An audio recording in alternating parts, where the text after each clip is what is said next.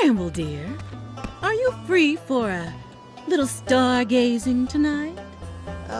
Sorry, I can't. I gotta watch my little ones. Of course you do. Come on, Gramble. Surely you can take a night off. Nobody's desperate enough to steal from you. Anymore? Maybe. But even still, my kin might wander off if I'm not here. Oh, it's only natural, dear. I'm sure they long to return to the wild. Don't say that. This is their home. They love it here. They just get lost sometimes is all. Whatever you say, darling. Let me know if you're ever free.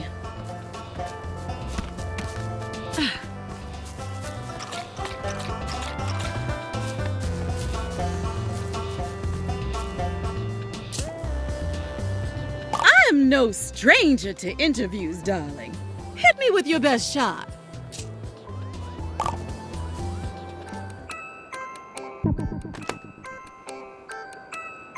You've certainly heard my #1 single, Do the Wiggle. You see, Wiggle Wiggle Bottom needs no introduction, darling. Well, I'm here to gorge myself on a new life experience, to get my creative juices flowing, as it were.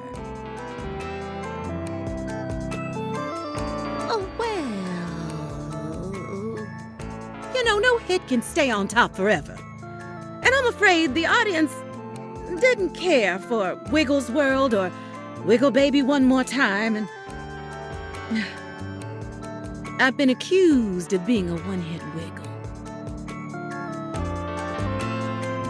Every taste is like a star going supernova inside my mouth.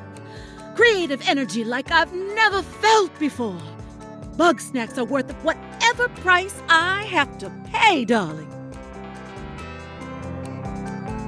Bugsnax are forbidden fruits, darling.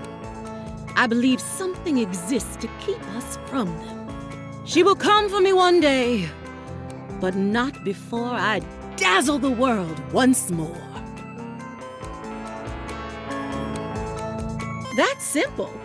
I was following Gramble. He certainly knows his way around snacks. No! Goodness, no! I love Gramble. I would never. He's far too sweet, like a little strabby. No, I would never take advantage of him, no matter how easy it would be. Ah, Lizbert. She and Eggabell were big fans of mine. You know, I met them backstage at my first farewell tour. They didn't have passes, mind you. Liz climbed in through the air ducts. But if somebody breaks the law out of love for my music, who am I to turn them away? Not nearly as often as I'd like. That night, when Liz went missing, I ran into the woods looking for her. But instead, I found something terrifying, towering over the trees.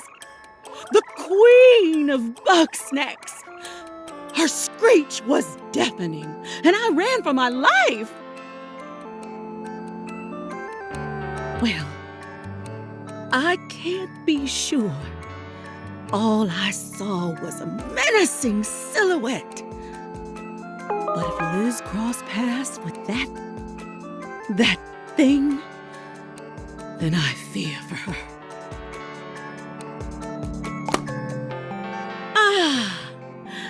I feel the warm glow of free publicity.